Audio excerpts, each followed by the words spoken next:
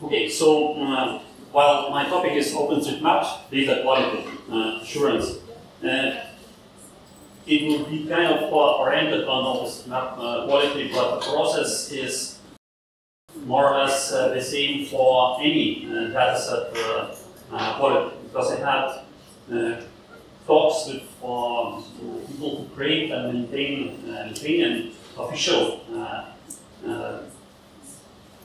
georeference-based data, and you have the same questions and the same problems and the same more or less solutions. So as you see, while I'm an OpenStreetMap community member, I also work. This is my work, and what I tend to do is merge my experience in OpenStreetMap with my professional work, basically using experience from OpenStreetMap in my work, and vice versa.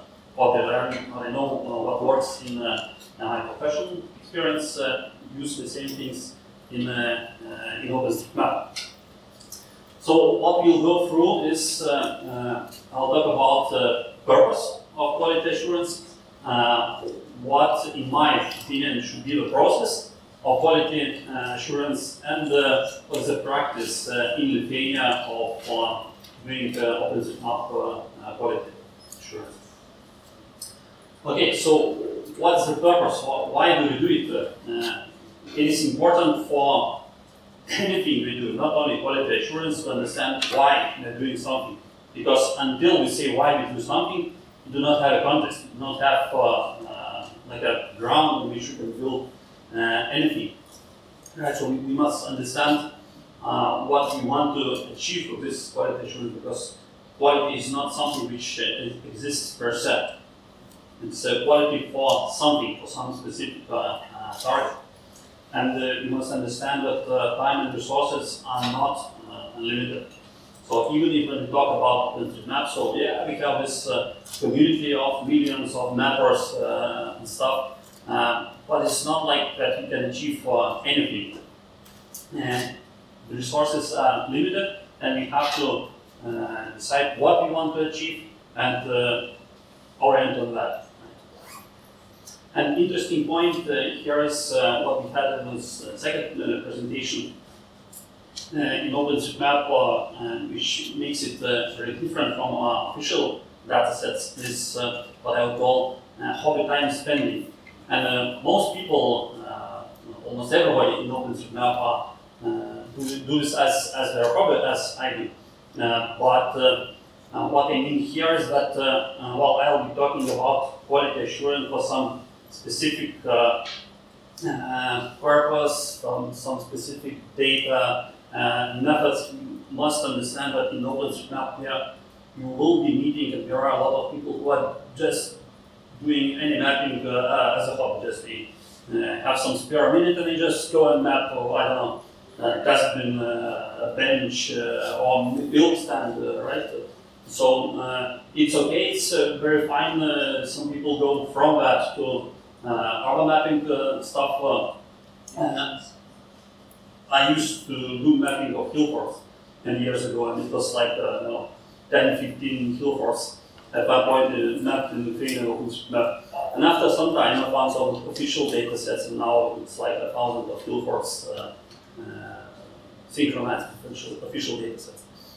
Okay, so now if we talk about some general tasks for quality assurance. So first thing is what we would like to have is to have some homogeneity. We are trying usually not to have heterogeneous data. What that means? Let's say that we have information on let's say buildings, right? And buildings are mapped in let's say Riga, right? So if somebody is using that data set, we check Riga, they say, oh, all the buildings are mapped, cool. And we use the data set of whole Latvia, right? So after looking into Riga, we have a normal expectation, they will find the buildings and the same quality in all of the Latvia, right? So, and if that is not the case, then you have a heterogeneity of the data set on the geometry, on the feature side, and that is not good.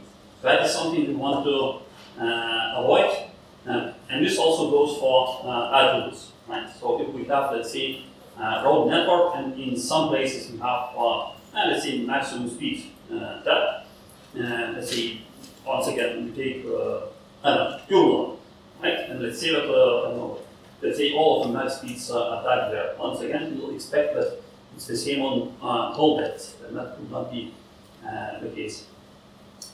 Another thing is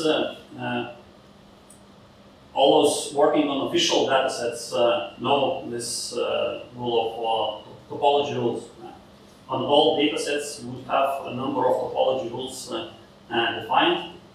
We should say what can overlap, what cannot overlap, if you cannot have gaps between geometries and stuff. This is something kind of a basic thing in GIS, but for some reason it is missing in OpenStreetMap. And this is something which actually allows creating much higher quality maps, both visually as well as for users, like for route calculation and stuff. Okay, and later when we talk about purpose, it's always good to think which features are actually used. Right? As I said, the resources are not unlimited. We have to think what features are used and actually used. So we must have an example of application of a map, something where that feature is used, and it's usually a good thing to rent our resources on actually used stuff. And you can see which attributes are used and how. So this would allow us to kind of better use resources for quality management. And you can check what are the sources available for that data, because usually not everything is does not have any alternative for data source, right? And so we can check what are the sources which you can later compare and improve the data sets, both for OpenStreetMap and our data. Okay, and now about the process. So quality assurance is not like one step, one shot action or occasion. Let's say I'll do some quality assurance on Sunday. Okay, no, it should be a process. Like if somebody is editing, have new edits, update of data. After that, we are doing checking, right? Or preferably checking only the things which have changed. Take some time. But if that's not possible, we're checking the whole data set, right? And after that, the faster we do the checking, the faster we can fix the problems and inform those who are doing editing or what was a problem, what should be changed in their attitude process, or that should be fast. Right? And after that, we can be refining the rules which are used for checking. Right? So next time, we can do it faster, better, etc. Why do we need this in such a process? Because that way we have continuous quality. Right? We achieve the situation that our quality is as high as possible at any time. We get a fast feedback, which is very good, because if somebody is starting to map incorrectly, according to the rules we set, the faster we get feedback, it will only not mean less errors in the data set, but it will mean higher satisfaction for those persons. Because imagine somebody who is mapping for 2 weeks something, and after that we find out that sorry, you've done everything incorrectly, and you'll have to delete all your work. So it will be very demotivated. So the faster you notice that, the faster you agree and understand it's better. And from a technical perspective, if something is very wrong, it's easier to revert to some good position if not too much time has passed since those edits. And another thing is automation is essential here. because otherwise you would need somebody constantly looking at all the edits, which is just like not feasible. And the more automation you can do, the more objective your checks are, and the faster you can get all the checks. Right. And from a practical perspective, one slide is about people, because we must talk about it a little bit. It's a large topic. It might have a separate presentation, just a little bit. So you must understand that people make mistakes. That's natural. We just have to know that it happens and deal with it. Prepare to do something about it. So the main reasons why people make mistakes is lack of understanding.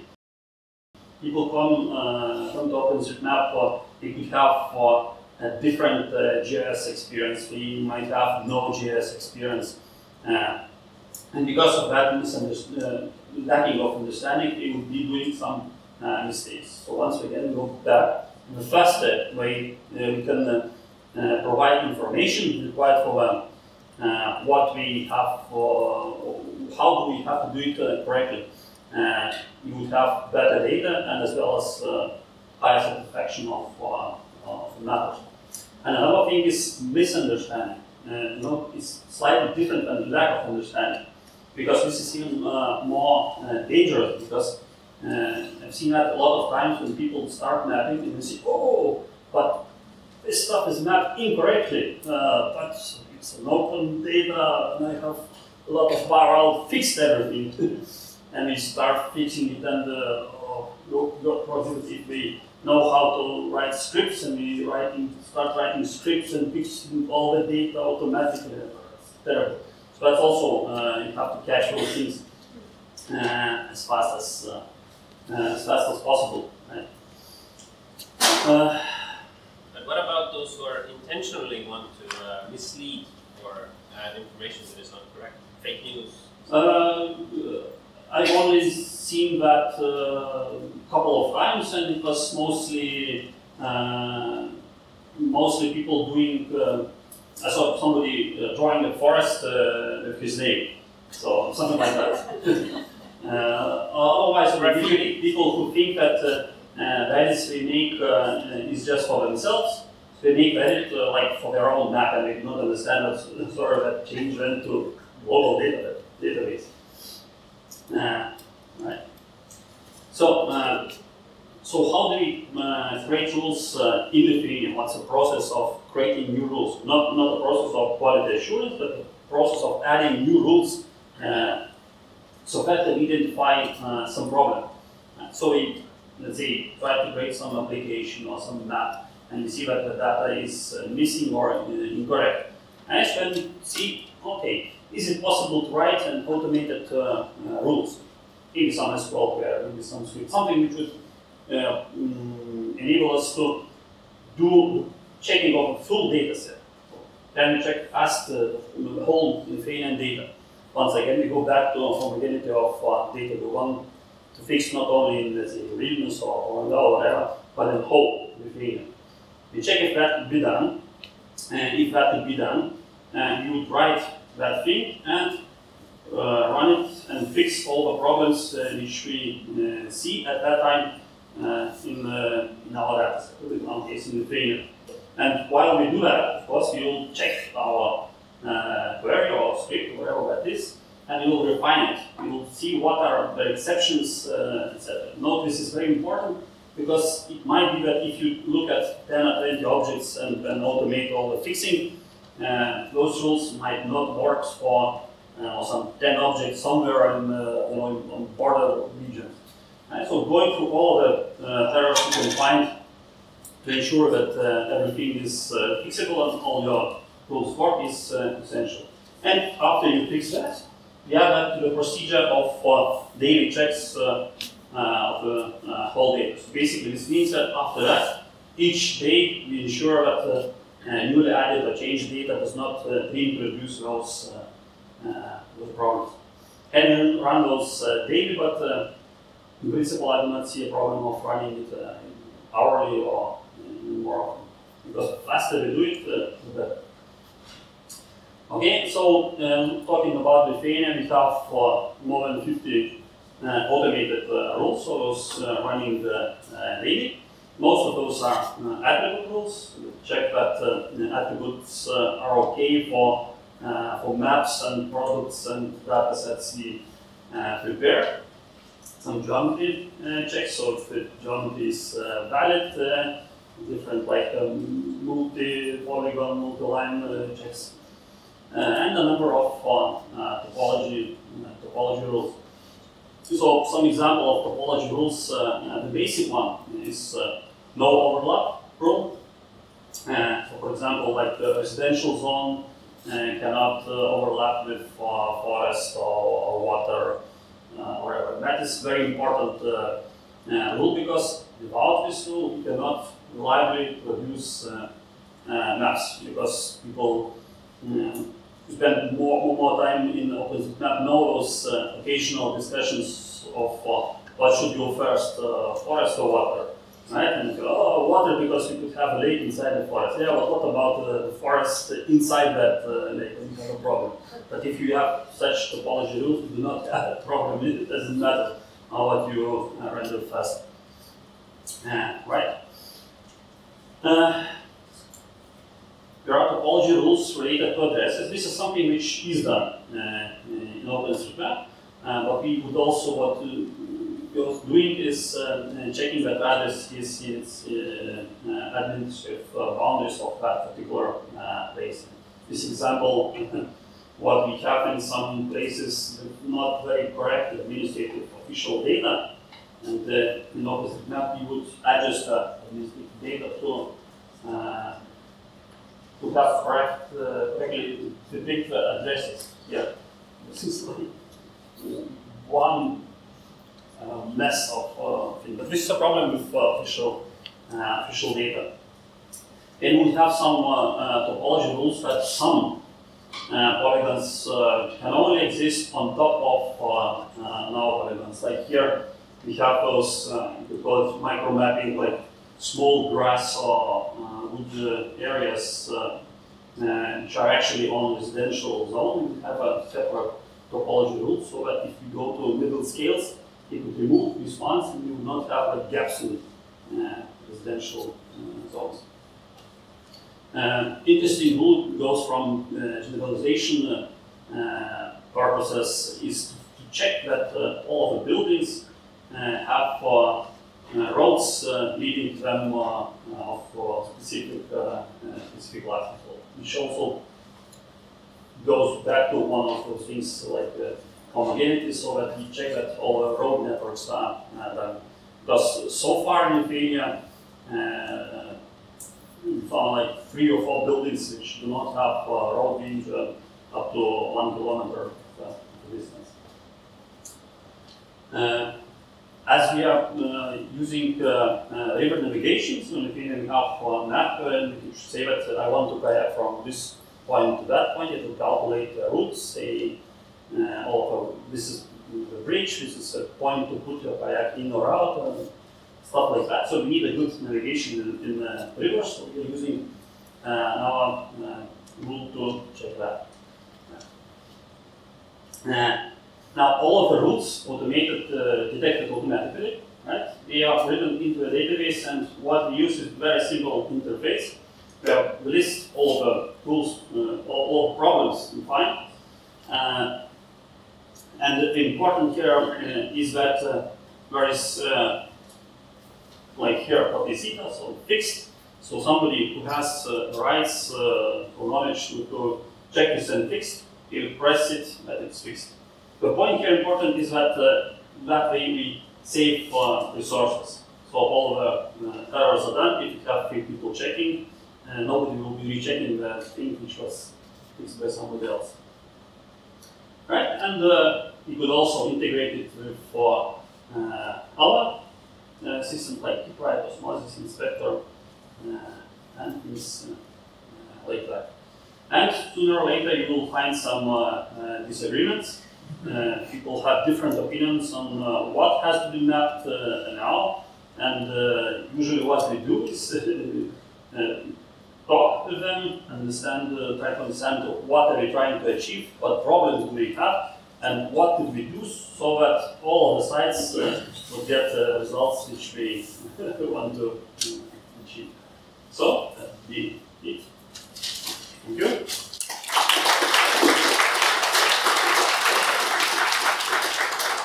Keep the microphone. I'm sure we have questions. Thank you, Thomas. I have a quick question on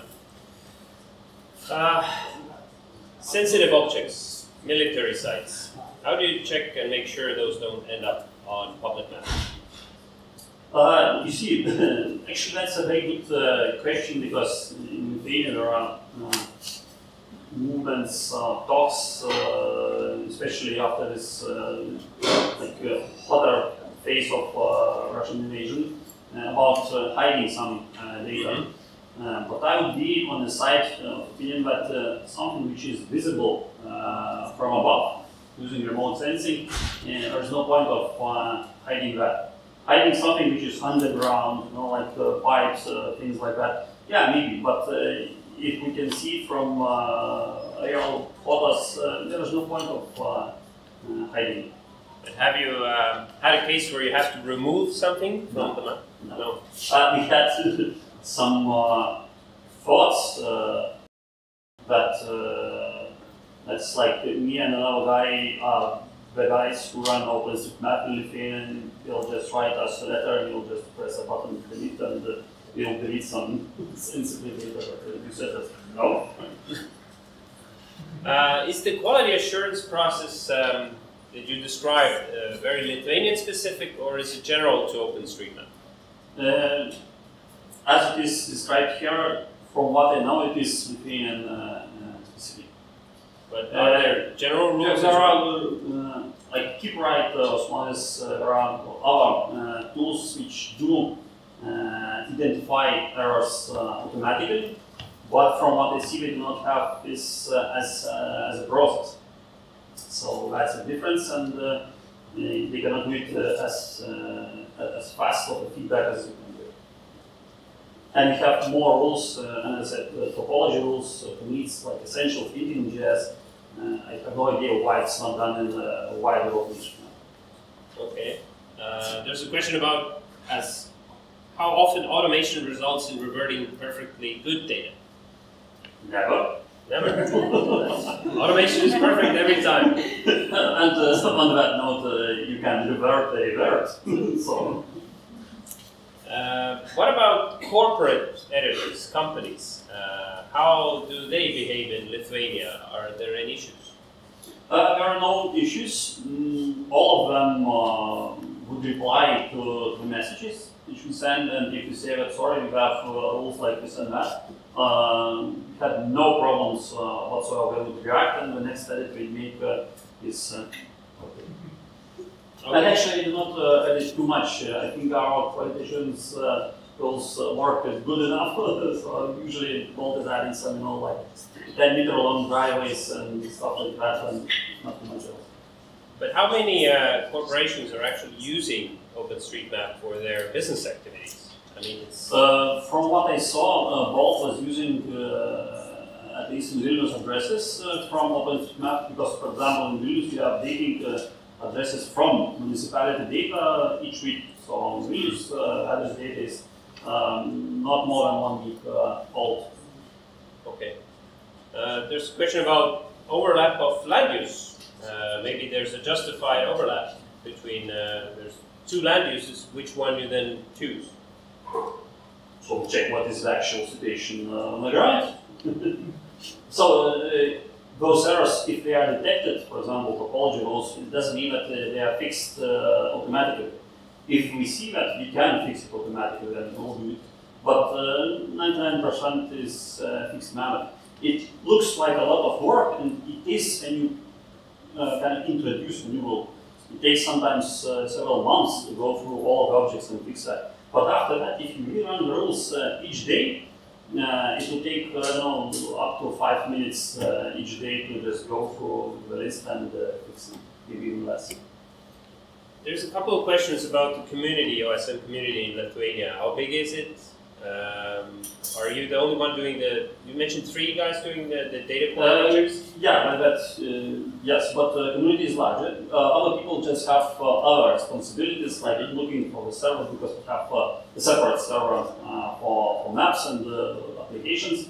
Some are doing that, other people are doing like other community stuff. And in Lithuania, another interesting thing is that we have kind of very well integrated this OpenStreetMap community with our fellowship of cartographers and for JS specialists who are doing it as a profession. So they are all together. What about the government land board, the official mappers? Mm-hmm. How do they relate to OSM? Are they supportive, or are they a little bit? Yeah, they've been here together. They are supportive. We have opened the data set recently, but it was tricky situation because of the war. But after it ends, that data set will be fully open and will be synchronizing the OpenStreetMap with official data set. There's a question about controversial rules. Which rules were most controversial, and have any been removed? And who decides whether a rule is okay or not? Mostly it's about tagging disputes, and there are some old rules, and somebody says that we have new rules, and usually tend to see what are the actual uses. Because now, if let's say we tag some object as A, and somebody says, oh, let's tag it as B. So that means we will have to change some rules, change some cryptography styles, this and that. And we ask, so who will be doing that work? If somebody is keen to changing that, okay, go for it. Usually people just say, okay, let's change the tagging scheme, but they do not want to do the work. So they do not want to do the work. Those who do the work do the judging. But there have been some changes obviously in that. And who is doing some of the validation, for example, for addresses in street corners, to put up a notice for somebody to go and check physically there, or? With addresses, the point is that in Lithuania there is a law which says that the address is what is added into a cadastre of addresses. Mm-hmm. So even if we see a number of a building saying 22, it doesn't mean that that building is 22. Mm-hmm. If it's not in a register. And we've seen that situation in Vilnius where somebody will see we have a small building and okay, this is like 10A, 10B, so let's tag as 10C. It's not an official address. So it's kind of something contradicting OpenStreetMap rule, like map what is on the ground, because if I go on the ground, I see 10C. On the other hand, fire service or medical service will not be using OpenStreetMap will be using official data set. Yeah. 10C is not there. So it's... Okay, well, there's a few more questions, but Tomas, you'll be around, yes. So grab him, ask your questions, and once more, thank you for coming. Yep.